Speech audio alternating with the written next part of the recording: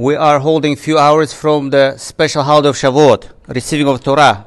We've been looking forward to it. It took a while, 49 days, counting for Omer. Every single day we try to raise ourselves to a different, higher level. The question is, what is Shavuot? Shavuot is about receiving Torah. So what's Simha Torah then? Simha Torah is in September, most of the time. It's also receiving of Torah. How many times we received the Torah? Was it receiving of Torah was on Shavuot or was on Simchat Torah? So Chachamim explained to us, receiving of the Torah originally was on Shavuot. When we came out of Mitzrayim from Egypt, Hashem offered us, so we were doubting if it's good for us, not good for us, but Hashem knows the best what's good for us, what's not good for us. So Midrash explains that we were forced to take the Torah. Hashem raised the mountain and held above us. If you're not going to take it, it's going to crash you. So we had no choice. We took the Torah because we did not know the beauty of the Torah. But once we got the Torah, even was forcefully, we started studying it, learning it, practicing it. You know, it's not so bad. It sounds like very interesting, very spiritual, very emotional, very something pleasant. So it came to Simchat Torah.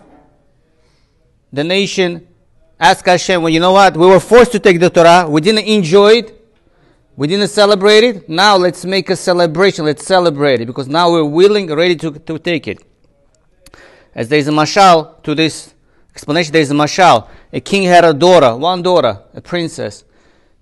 So he wanted to make sure that she gets into the right hands. She gets the right chatan.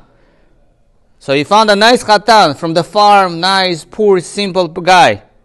So the boy thought, something wrong with the girl. Why would king wants to marry his daughter to me? I'm a simple guy. I don't come from royal family. I don't come from a wealthy family. I'm a simple farmer.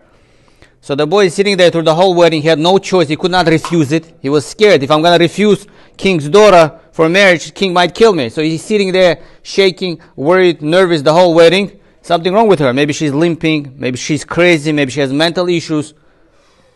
Few days later, he realized, everything's fine with her. It took a few months. He realized she's an amazing, beautiful, good human being.